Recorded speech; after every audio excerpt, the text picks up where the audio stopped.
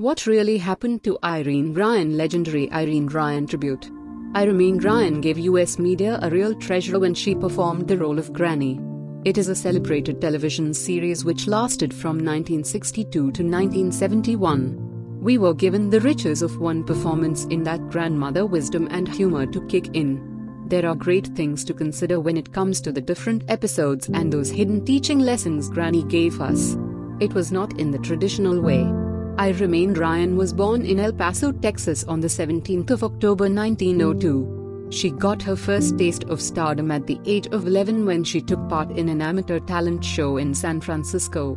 Unfortunately, she didn't have the support of her Irish mother, who was fond of saying if you ever encounter the devil it would backstage. At the age of 20 she married Tim Ryan, neat comedian, and the two of them created and performed a Vanderbilt act. They also were a part of 11 short comedies for educational pictures from 1935 to 1937. Divorced in 1942, Irene kept pushing forward, being a part of Bob Hope's radio show for 2 years. Co-starring in several 1943 short films with comedian Edgar Kenney, and then made her debut that same year in musical film Hello My Darling Clementine.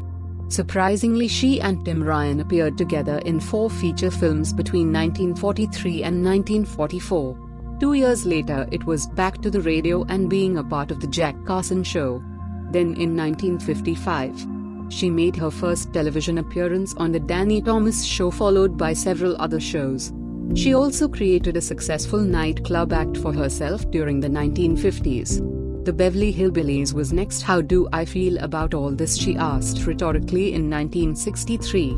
It's like I have gone to heaven. Honestly, it's so funny that I just sit and laugh.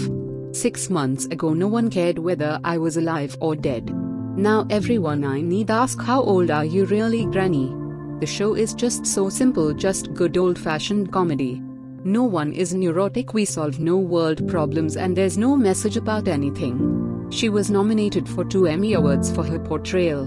Getting the part she related in 1972 wasn't easy. I had to fight for it, she told the El Paso Times. They told my agent I was too young. I had worked with the script writer Paul Henning before on the Dennis Day Show, so I went up and read for him. It was the first time I had to close a script from laughing. I told them if they had anybody older they'd never make it up at 5 a.m. for filming. After a bit of a delay, she was notified that she had the part. A year after the show ended in 1972, Irene appeared on Broadway in the role of Bert in the Bob Fosse-directed musical Pippin. Sadly, on the 3rd of October 1973, she suffered a stroke in mid-performance. Flying home to California, doctors informed her that she had an inoperable brain tumor. She died on the 26th of April 1973 at the age of 70. Irene always seemed to have confidence in yourself as a person and performer. As far back as 1953, she began sharing her secret: being true to myself. There was a time when I envied the most beautiful girl in my class, but I outgrew that and learned to make the most of my funny face.